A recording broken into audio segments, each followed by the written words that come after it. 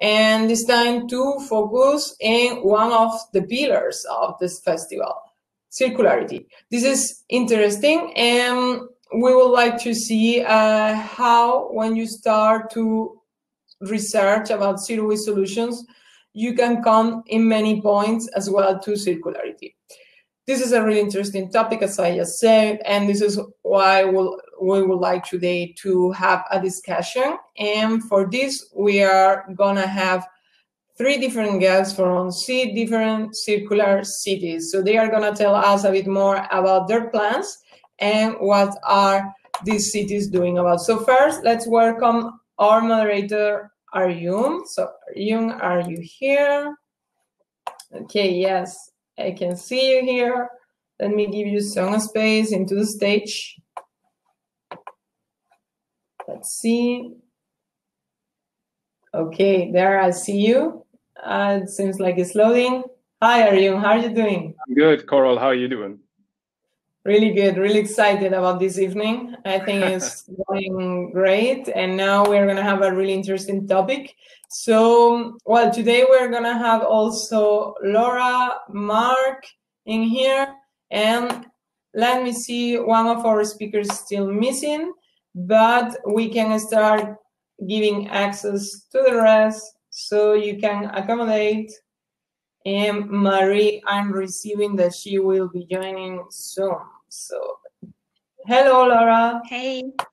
Hi there, Laura. Okay, hey, so Marc should be appearing soon. Hi. And Marie is here. Hello, everyone. Thank you so much for joining today. So now I'm gonna leave you, Arjun, with the whole panel. So the stage is all yours. Thank you very much, Coral. See you later. See you later. Before we start, I would like to welcome all of our listeners and request them to introduce themselves in the chat section so that we could perhaps read their answers and ask them interesting questions later. With those words out of the way, I would like to say good afternoon to you all. My name is Arjun Jamil, and I'm joining you from a very sunny Hamburg today to welcome you to today's panel about zero waste cities and circular solutions. We've all seen the pictures. Plastic littered beaches, rivers overflowing with the ever-increasing burden of society's consumption. The waste crisis surrounding our most densely populated cities is an extremely visible issue in our society. Today, more than half the world, 3.5 billion people, live in urban scenarios or cities as we define them. And this number is only expected to increase in the future. But in this future, if we keep on going the same paths that we are going on right now, we are bound to run into the limits of our planet and our ecosystem. Of course, being crafty primates, we are ready and already trying to find solutions. Zero waste cities is such a solution, or shall I say concept. The promise, cleaner, healthier, more productive and efficient living spaces for the humans of the future. Talking especially about Europe, waste prevention is a key priority in the new Green Deal and the new Circular Economy Action Plan. The new CE, or Circular Economy Framework, tries to shift away from recycling and into waste prevention methods, a turn of philosophy from just 5 years ago. Today, for our panel, we have 3 very special guests who have made it their life's work to make this concept, or shall I say dream, come true. Our first guest, Laura Grotenrath, joining us from an equally sunny Berlin. Laura, who has been working with us with Circular Berlin since 2018, is also the founder of Zero Waste Your Life. A veteran in the industry, Laura has helped Circular Berlin in developing the zero waste concept for Berlin's Friedrichshain-Kreuzberg district in 2019. Laura, great to be with you on the panel today. Are you excited for our discussion? Yes, I am. Thank you for having me. Yes, no worries. Thank you very much. Our next guest is a medical physicist by profession, but a nature lover by heart. He got inspired to donate his free time to help the zero waste vision of the city of Kiel, and just 2 weeks ago from today, helped create the zero waste concept for the city of Kiel, a vision that Kiel plans to implement in the coming years. Please welcome Marc Delapierrière to our virtual stage. Marc, thank you for joining us today. How are you doing? Hi, yes, thank you, and thank you for the invitation as well. I would like to come back just to one point. The city of Kiel wrote the concept. We helped the city of Kiel in this sense, but the concept is written by the city together with the Wuppertal Institute. Great, great. Thank you for that information. I'm sure we'll get into all the details very, very soon. Thank you very much, Marc. Our last guest needs no introduction, at least to me, as she is an old colleague of mine from FORCE, a Horizon 2020 project on circular economy. She's responsible for international coordination and policy implementation at other sustainability projects at the city of Hamburg. And she's been working with the Senate Chancery for various other sustainability projects since 2017. Please welcome Marie Finke. Marie, how is it going? Pleasure always seeing you again. How are you? Yeah, the pleasure is on my side. Thank you for this great introduction, Arjun. And I'm very excited to be part of this panel discussion. Great, great. Thank you for joining us. Now that we have all of the introductions out of the way, let's get to the meat of the topic here. How would we define a zero waste city for our audience, for between us in the panel? Let's talk about the definition of the concept itself. Marc, please feel free to start. So, okay, we have a common definition at Zero Europe. So, zero waste city is a city committing to go zero waste and making steps in this direction. So it means reducing the total waste produced per habitant and per year, reducing also the residual waste, and also encouraging citizens to change their life and to produce also less waste. Great, great. Thank you for that answer. Laura, do you have a take on this? First of all, agreed with Marc. What I find really important is that when we talk about zero waste as well as about the circular economy, it's a lot about collaboration and about all the different stakeholders that are involved in producing as well as avoiding waste, collaborating and see how we can find solutions and implement solutions together. Thank you also for that answer. Marie, any takes on this? I think it's already a very global view of what a zero waste city is. I want to emphasize on the local aspect of a municipality. The big waste streams like electric waste or plastic waste, they are mostly processed in each municipality. So I think we will come back on this point, but the local aspect should not be denied, forgotten. Right, right. So now that we have defined what a zero waste city might be, let's talk about why is this transition from a linear to a circular or a wasteful society to a zero waste society important nowadays? What has changed in the last 20 years that municipalities are giving these issues such priority? And I guess, Marie, you would be a very interesting person to answer this question, since you work directly with the city on this aspect. Yes, so as we know, big waste streams are ending up in the cities.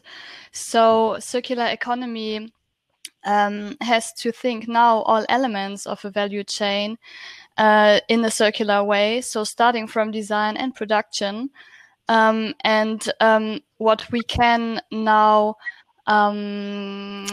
where we have possibilities to have an impact in the cities is for now mostly on the waste management, but circular economy is way more, and municipalities have the possibility to implement something like microcircular systems where matchmaking can take place between stakeholders for product and demand. But the circle has to be thought bigger than that, in my opinion. Yes, I agree with you as well on this topic. We will come around to this because I find this very interesting. Coming to Marc. Marc, you have been working with Zero Waste Kiel since some years, and I guess this is this would be a very interesting perspective as well. How have you seen Kiel's priorities change over time since you were there, perhaps for the beginning of this change of the vision? What were these defining factors that they wanted to achieve? I mean, so in the case of the city of Kiel, so they were already running a climate plan, also involved in a lot of sustainable aspects. And okay, this is why we, as association, as a non-profit association, we encourage them to follow this path of zero waste. The thing I would like also to mention is, okay, I mean, the reason of why we need this zero waste city, you mentioned it in the introduction, the big amount of waste produced, and the cities is also a place where we produce waste. And here, okay, in the last years, we could observe also among the citizens that they more and more see this issue, and they make themselves also pressure on the cities to address this point. Great answer. Thank you very much for that.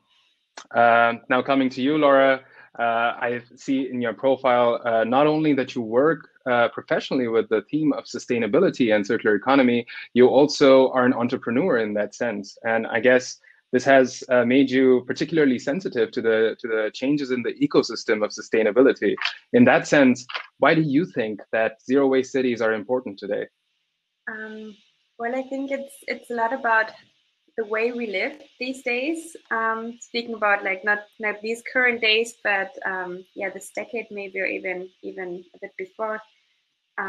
We live in larger and larger systems, and we act and move around larger and larger systems. And the larger the systems get, the more complex the issue of making sure resources are used wisely and resourceful, and nothing is wasted becomes. So I think a city, or on a smaller scale, a municipality, a district, can be a really, really good chance to get started to make this really complex system less complex again, in order to avoid waste and resources being wasted. Yes, I agree as well. Thank you for that answer. Now, I would like to come to our next theme.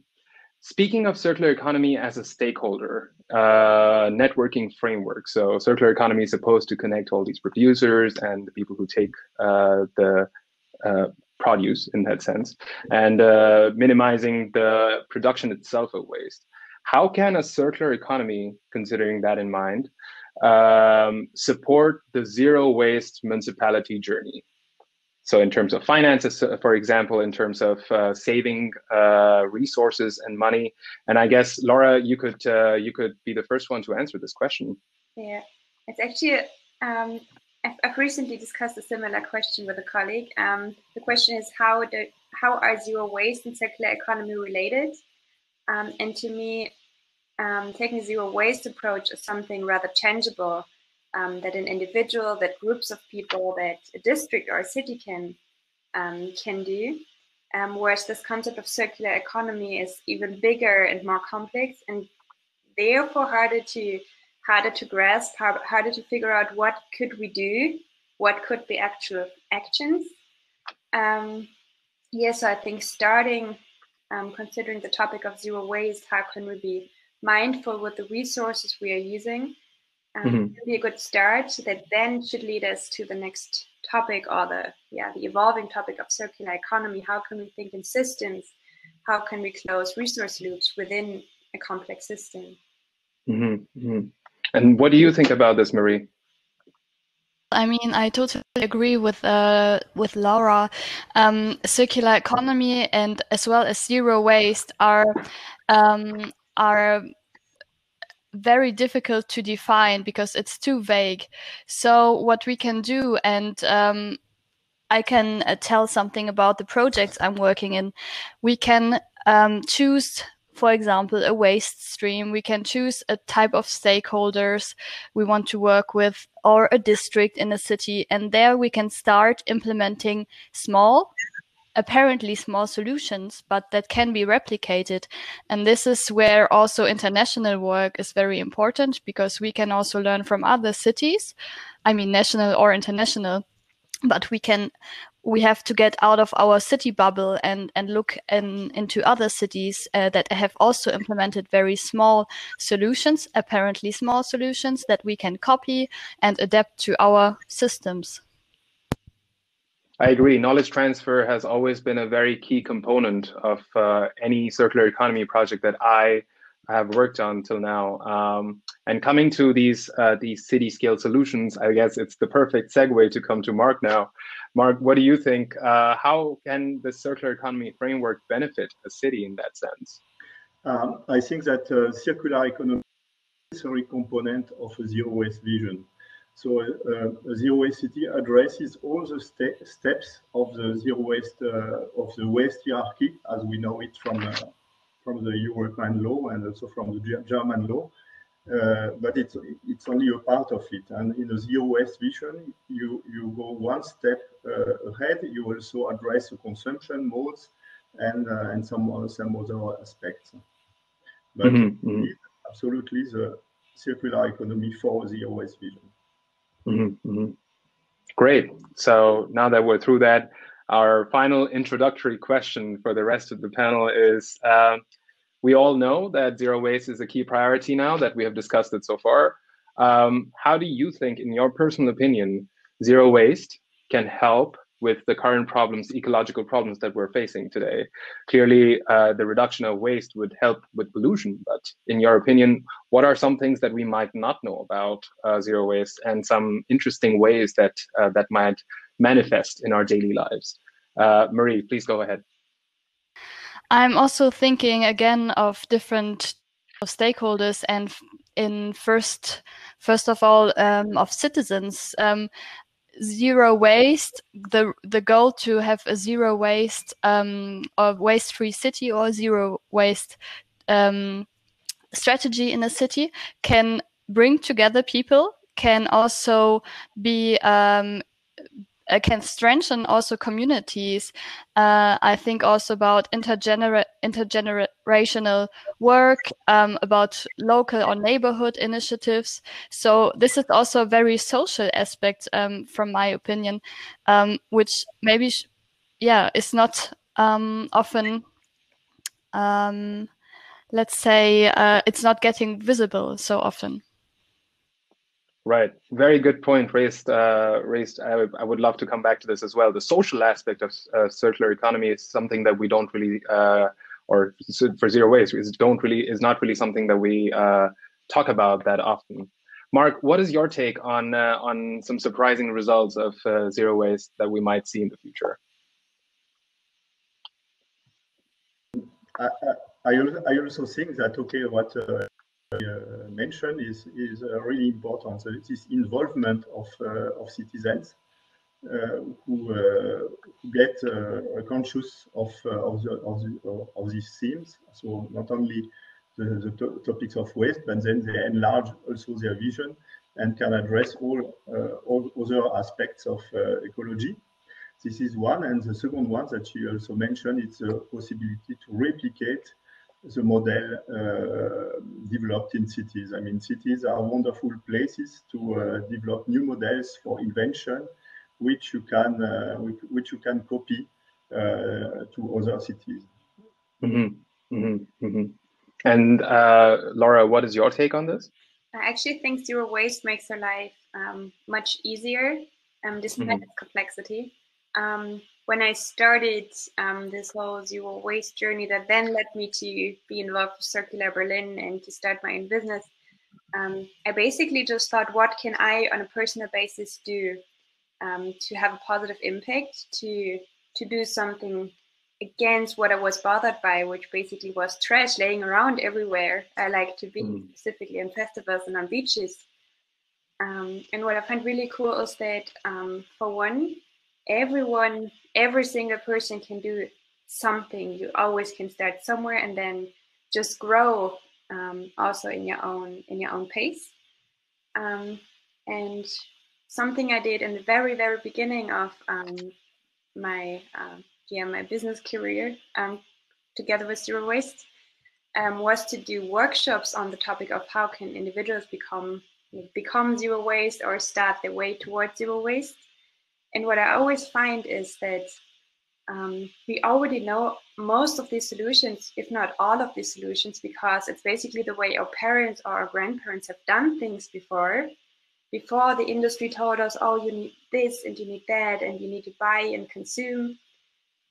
So I think if we strive towards consuming less and wasting less, we can not only save the planet, but also do something really good for our mental health by focusing on what really matters, which is not consumption, but time and, people. Great. Also a very good point about circular economy being a journey, being a personal journey that we could all overtake, we could all undertake, and then perhaps that could help us with our psychological issues. Of course, living in a city comes with significant environmental stressors, and this could be a very good way to help us relieve some of that stress. Right. So this brings us to the end of our introductory questions. And starting now, we're going to be doing a deep dive into each of your projects, what you've been doing over the last few months, over the last few years. I would like to also invite other speakers that if they have something to add, either just please raise their finger, or if you find a chance to speak, just blurt it out before someone else takes your space. And yes, we can start. Great. Then starting with Marc. Marc, we talked a lot about your initiative for the city of Kiel, and also this zero waste vision that you helped in some way creating with the Wuppertal Institute and also with the city. Could you tell us more about Zero Waste Kiel and what it is and how it is related to the Zero Waste Network, considering that some of our audience might not know what the Zero Waste Network is and basically what they are about? Okay, so Zero Waste Kiel is a non-profit organization which we created in 2016, and then we joined the network of Zero Waste Europe.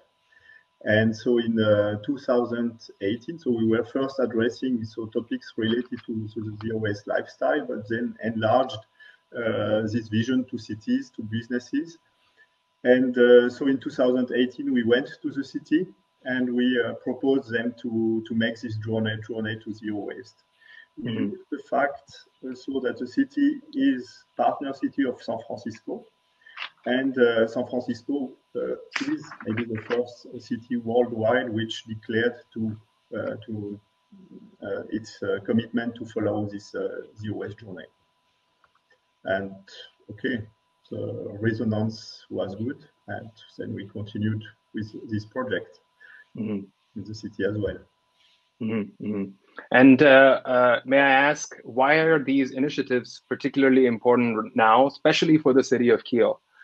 Considering the stakeholders that exist in the city of Kiel, why is this then brought to light, basically? I mean, for the city itself, I think it's something quite logic. I mean, if they address topics like climate or some other topics related to, for example, to pollution in the sea. I mean, it's a seashore city. Then there's this vision of zero waste completes, close the loops of all these sustainable topics. Right. Do you have, except for the zero waste vision that you actually, you know what? Let's talk about the vision a little bit. What do you have in mind? What are some of the milestones that you have in the future? What's the first thing that is coming up that is on your table, and how does it feel to be because I read the Zero Waste Network's website, and Kiel has actually been highlighted pretty often on that website. So I'm guessing that you are on your way to doing good work. Please tell us, what's the experience like?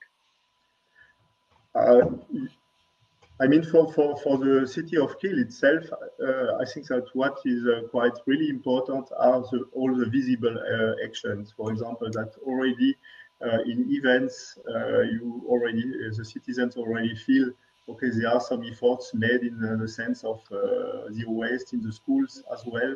And it's also one of the measures that the city will commit to if the concept is then voted. It's to create 10 zero waste schools until 2035. So I mean, all these visible actions have a very large impact on citizens and on the way you deal also with your waste in your own life. And since you spoke about schools, I remembered that Laura actually also is recently working with schools to create the vision of a circular school. Laura, might you have something to add towards Marc's work, or any comments? Yes, I do. I think it's a brilliant goal to strive for, to have zero waste schools. What I find whenever I work with people on the topic of zero waste and circularity is that education is a really, really important aspect of it. You need people to actually understand what it's all about, and you also need people to understand not only what it's all about, but what it means for them and how they can become involved. So I think working with students, especially with the younger generation, is super, super valuable, because even if you can't get their parents, by the latest when you're 5 or 6, 7, 8-year-old standing in front of you and being like, "Mommy, why are we wasting so much?" You have to think about it, which I think is quite a cool approach. And it's also, yeah, I think it's also a lot of fun on a personal level. I very much agree with your vision, Laura. Thank you for sharing that.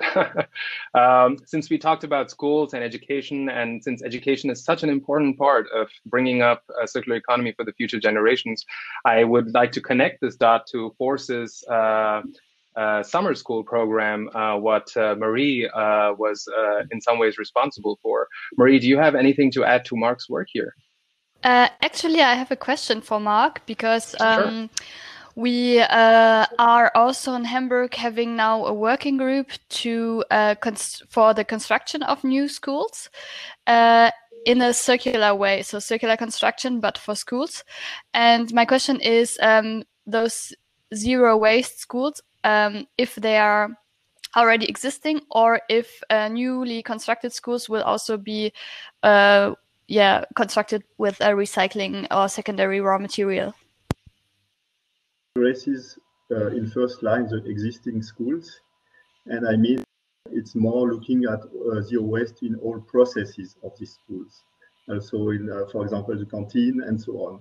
But of course, if you build a new school and you want it to make it zero waste, then you also have to look at all the construction aspects and the material you use, and yes, so to minimize the amount of resource and of bad resources in it.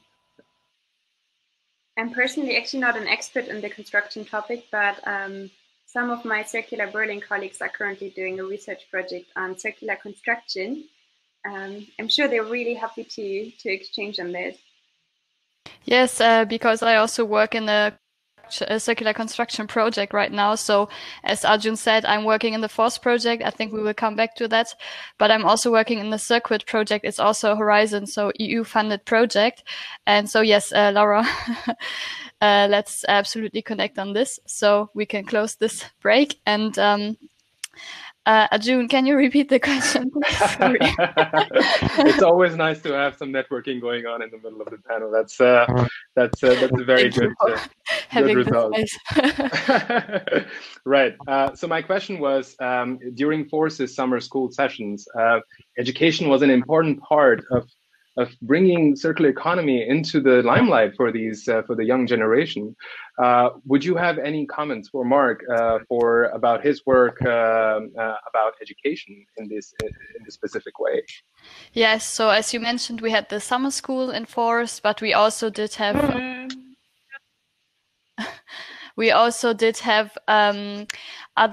other events, educational events, if you want, or citizen engagement events, like I hear someone talk. Yes, same here, actually. Okay. Perhaps there's another tab open on your window from the from the green room session. Oh, let me check. Oh yeah, excuse me, sorry. No issues. Okay. Yeah, well, so we had also this Summer of Science, for example, where we had also like, we have now a panel discussion, but this was last year. So it was still, you know, a physical panel discussion where we also had some critical questions on the project. And this also goes like, this is also normal that people are very suspicious. They want to understand why are we working with the waste management company, and or are even frustrated because they feel that there's not enough done, even if we are already doing something and showing it. But of course, the impression is often that it's going very slowly. And I also see from within the policy side of view that it can be frustrating also for me, even if I'm part of this. But yeah, processes take time, and I think European projects like Force and Circuit are one part of this process, and citizen engagement is a very important part also in this process. I completely agree. And I guess this is a very good point then to switch over to Laura's work, because I feel like citizen engagement is something that Laura has been undertaking at a personal level, being an entrepreneur. So Laura, would you like to tell us about your project and in Circular Berlin Circular Berlin, and also for your Zero Waste Your Life? Yeah, sure. Well, I feel like Circular Berlin is the better example when speaking about community and citizen engagement. We try to be as open about the work we do as possible, and to bring together whoever is interested in the topic, no matter if you're an expert or it's your first time hearing about the topic of circular economy, and community events like once a month. They used to be in person, they're currently online for obvious reasons. And I think it's just really, really valuable to bring like-minded people, to bring interested, engaged people together,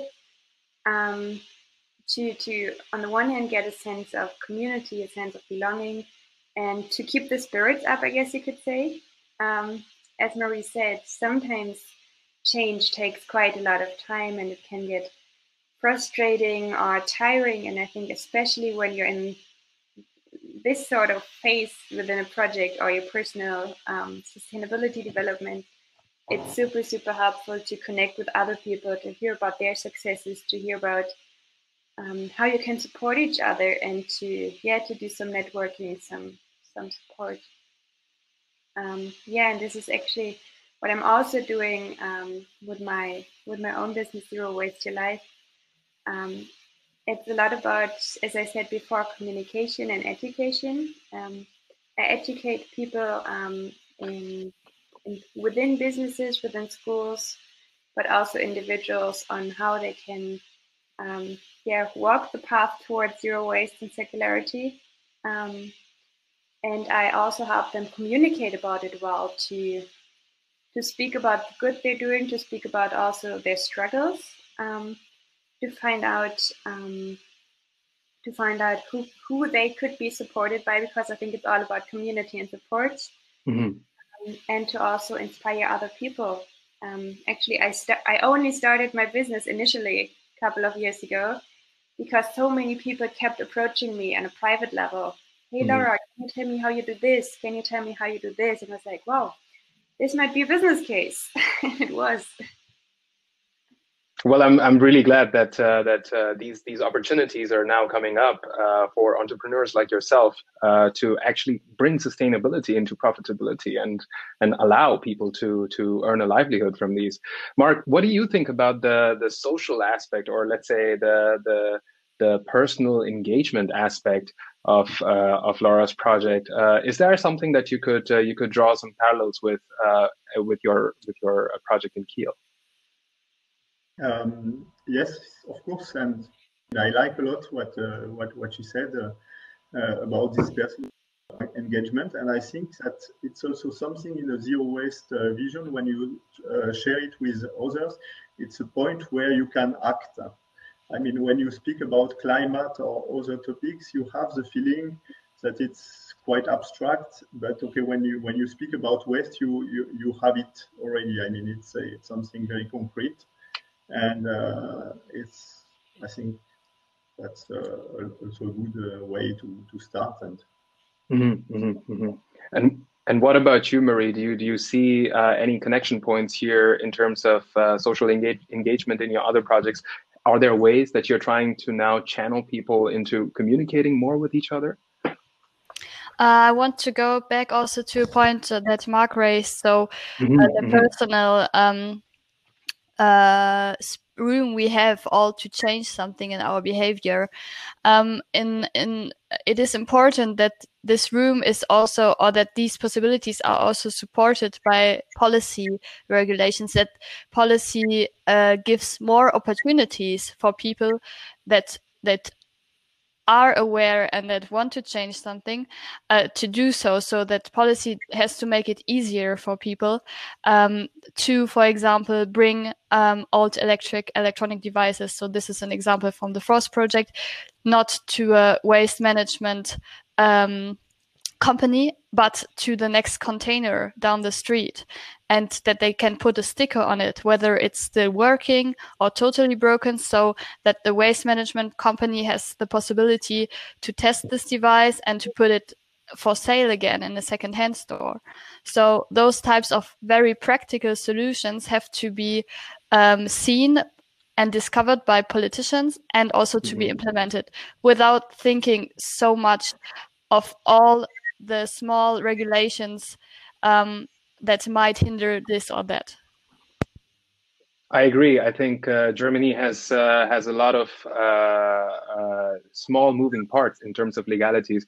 Might you have anything to say, Marc, about this? Of course, we have the European regulation, which will be transposed in the German one, and then it goes to the lender in Germany. But also you have in the city itself has also possibilities to write some new policies, especially regarding its waste, or for example regarding all areas which depend on the city. I mean, when you organize an event in a public place, then you can have some requirement from the city to reduce the waste in these areas. And I think that it's really important that the city use this possibility to act in this sense. Agreed. Well, this brings us again to Marie. Marie, what about your projects and social engagement? How are those projects now trying to push people together to work together on the vision of a zero waste city or circular economy and/or? Yes, so for example, in the project, we were in contact with the so-called repair cafes. So these are citizen initiatives that propose that you come and bring your old electric or electronic device that is broken, and you repair it together with their knowledge, and they provide maybe the instruments for the repairing. So this is one of the initiatives we're working with, and we had a lot of new information from this work, because those stakeholders from the repair cafes, they told us, yes, for us it's very difficult to get to small pieces that we need to repair those electric devices, because some are very old, so we don't find the fitting pieces on the market, and we are not allowed to go and have a look on the waste management company. What is, on their area is, of course, due to security reasons, closed for public. But this is something, for example, we have learned, and we didn't know before that there was this problem. And so we are trying to discover those type of very small but very practical problems, and try to then enter in discussion with the policy stakeholders from the Authority for Environment, and to see how we can change things on a very local area. I agree. Well, thank you for that response. I would like to take a few seconds to address the audience right now. We are in the last 10 minutes of our panel, and if you have any questions that you'd like to ask our panelists, I request you to put them in the chat so that we can ask them at the end of the panel. Going forward, Marie, now that we are on the final panelist for today, let's do a small deep dive in FORCE. I'm already aware of the many details of this project, but in a nutshell, would you like to explain to our panelists and also to our audience what FORCE is and how it connects to the other circular economy / zero waste projects and objectives of Hamburg? Yes, so FORCE is a EU-funded project from the so-called 2020 program. It will come to an end in the end of this year / beginning of next year. So it has already run for 4 years now. This is the normal duration of EU projects, 4 to 5 years. And so it is totally EU funded. So for example, I'm also funded by EU, so my work. And the FORCE project, we have 3 other partner cities, Copenhagen, Genoa in Italy, and Lisbon. And each city basically is working on one waste stream. So we are working in Hamburg on electric and electronic devices, trying to find better ways for recycling and reusing. And then we have Copenhagen working on plastics and Genoa on wood, and also Lisbon on bio-waste. And so the goal is that we exchange those project results from the small waste streams, and that we make transferable business cases out of our researches. Right. And if I may ask, in these 4 years, we have had multiple results that are very, very exciting. Could you give us 3 of the ones that you find the most interesting about? And then we could perhaps share them with Laura and Marc and see if they could be in this panel, in the context of this panel, transferred to their cities. Yes, of course. So first of all, as I've already mentioned earlier, we've optimized the collection of electric and electronic devices. So we've put some containers, so together with the waste management company, at different places in Hamburg. We have also opened up a new pop-up second-hand store with emphasis on reselling electric and electronic devices that have been brought to waste management company or in the deposit containers and that are still usable. And I think one other very important part is also all those workshops and dialogues that we have held with the different stakeholders from policy, citizens, and also other projects. Any comments here, Marc? I think that all these examples can be considered as best practices, and they need to be replicated, so documented and get known and replicated by other cities. And that's also the way we consider Zero Waste City and the way it is considered Zero Waste Europe. There is a collection of all these best practices, which, and iteratively, we have more and more, a model which is always improving. And what about? Sorry. I was just gonna say something to it. Go for it.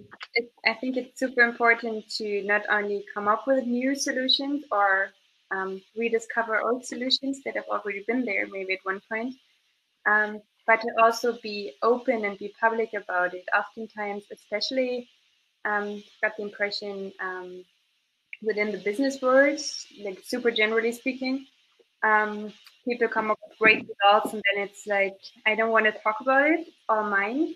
But that's what we don't want to do when we're all striving towards zero waste and circular cities. I think it's all about open source, sharing knowledge, sharing experiences.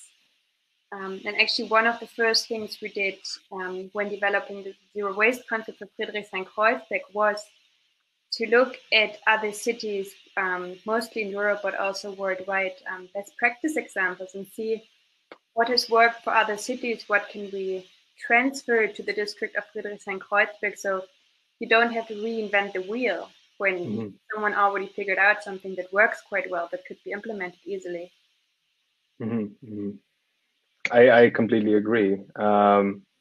Right. I think at this point it would be very interesting now to connect all three of you to talk about some very key challenges that you've faced in your projects and how you were able to overcome them, and perhaps this could be an example going forward towards the rest of the panelists and hopefully the audience as well, that they could get inspired and take up their own zero waste circular economy initiatives. Laura, would you like to go first? Yeah, well, I actually just spoke about knowledge and information and resources being available. And something that we found out when developing the concept was that a lot of data that would have been super helpful for us just was really, really hard to get because, you know, within a district, within cities, there are so many different stakeholders within the Verwaltung. Administration. Thank you, within the administration. That it took quite some talking. Let's put it like this, to figure out, okay, who can we get this information from, and how are we allowed to use them for something that's going to be publicly published? So I think again, I think I'm repeating myself here. It's all about collaborating, obviously on the citizen level, but also amongst all the different stakeholders that are involved in making the change possible. I agree, and I also made a bunch of circular economy projects. I think this was one of the key issues that we came across. The difficulty of getting ideas across administration, especially the administration system in Germany, is quite the challenge. Marc, what do you think about this challenge? Do you think that there's one bigger than this, or you agree? So we didn't have this challenge, as we had a very good cooperation with the municipality of Kiel. But as a small organization, so a small non-profit organization, we have faced some other challenges.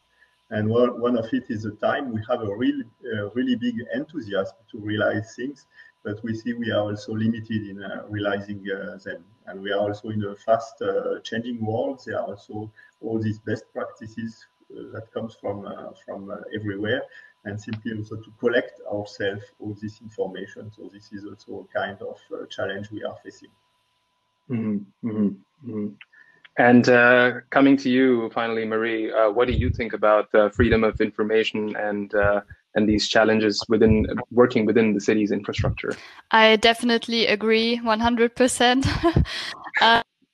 We have no such thing like Zero Waste Hamburg, for example, and I think, or Circular Hamburg, or what all these institutions may be called, and this is lacking because the work that Marc could do in Kiel was also because there was a point where all the information have been gathered, and this was at Zero Waste Kiel, and we are lacking one central agency or institution or a city department, city administrative department. And I think the city of Hamburg is now waking up a little bit and trying to implement or to have more focus on this topic and to centralize the information that we have and to centralize the stakeholders and all that is done. Yes, I think this consolidation effort is key to allowing people to interact with the city. We are in the final minute of our panel. Look how fast the time went. I would like to put forward some questions that I'm seeing in the chats here from the audience. A question from Christina Kola is that she would like to know what is the business model for such circularity projects other than city funding and grants. And I guess since Marie, you were working directly with business models for circular economy waste streams, you might be a very good person to answer this question. Yes, so there's, for example, one best practice that I didn't mention earlier, we have designed together with the IT, how to say, company, sorry, a platform which is called Cycle, and where you can see as citizen how much your old electric or electronic device is still worth on the market. So they will take the data from eBay and compare to your electric device, and this could indeed, if more developed and more used, be one business model. So this is a very practical example. Anything to add? Our entrepreneur in the house, Laura Grotenrath. There are actually loads of business models you can use to put circularity into practice, and I think that would be worth an entire talk. There's actually quite some good online resources on this topic out there that's available for free. And if you have any questions afterwards, just drop me a message and I'll let you know if you can't find it. Great. Marc, do you have anything to add here? Yes, I mean, there are some business models also behind cities, and one of them is, of course, if you reduce your waste, you also reduce your waste management costs, and you can also create new jobs. I cannot detail it now, but I can recommend you to look at the website from Zero Waste Europe, where they really detail this topic. Great. I have one last question that we should take that I believe that could be very interesting for our discussion. Caitlin Heflin asks that, what do we think about having separate waste processing streams on each and every continent? Some years ago, of course, and even now, currently, the issue always keeps coming up about e-waste and exporting e-waste to underdeveloped nations. And the recycling facilities needed to process this amount of waste that developed nations produce is just not available on this continent.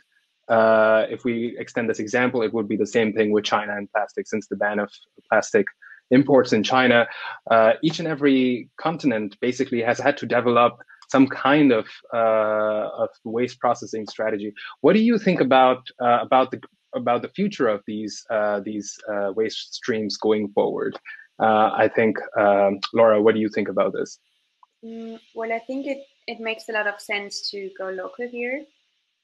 To see, to actually see where things come from, what can be produced locally, and what can we actually do locally with what we consider waste? How can we turn waste into resources to benefit the local economy?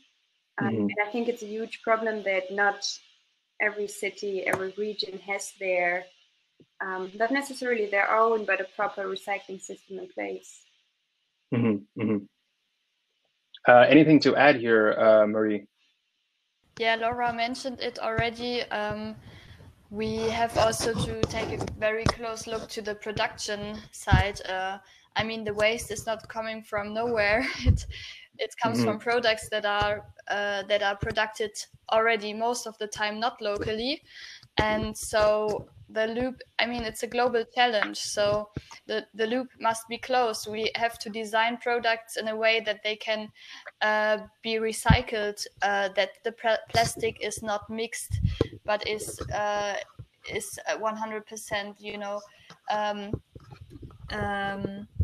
to be separated from other types of material. And this is the quality topic is a very big issue we still have, and we will always have if we are not working with all the countries that are producing.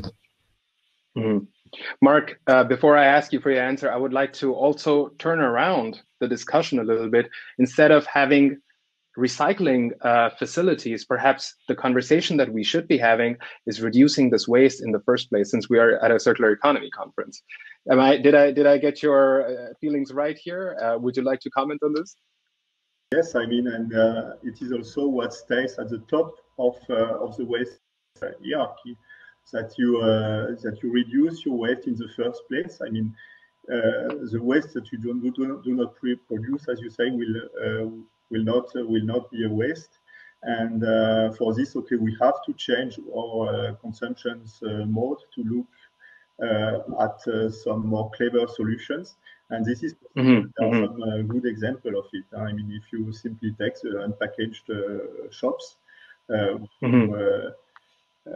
where you not only produce packaging in new materials, but you avoid packaging wherever it is possible to. Great, great. I see people from the backstage, this virtual backstage, are calling us now and saying that it is our time. I would like to thank all of you for your time, for coming here and sharing with us your thoughts, for this wonderful audience and these wonderful questions. I would like to invite the audience to use the chat function and message our panelists, me, the organizers, anyone that you want, with any questions that you might have for us that we couldn't answer in this panel. Lastly, I would also like to invite you to, as well as the panelists and the audience, to my upcoming circular economy workshop in around an hour to discuss these issues. And I also have a very hidden behind the scenes sneak peek look at the bio waste stream from Lisbon, what was a part of force that Marie spoke about. So please stay tuned for that, and I guess we can say goodbye. Thank you. June. Thank you very much. Bye. Bye bye. Goodbye. Thank you so much, Arjun, Nora, Marc. Thank you, all of you. Thank you, Arjun, for hosting this panel. It has been really interesting, really intense. I think like it has been really insightful to see all the options and all the ways that we can look at this topic.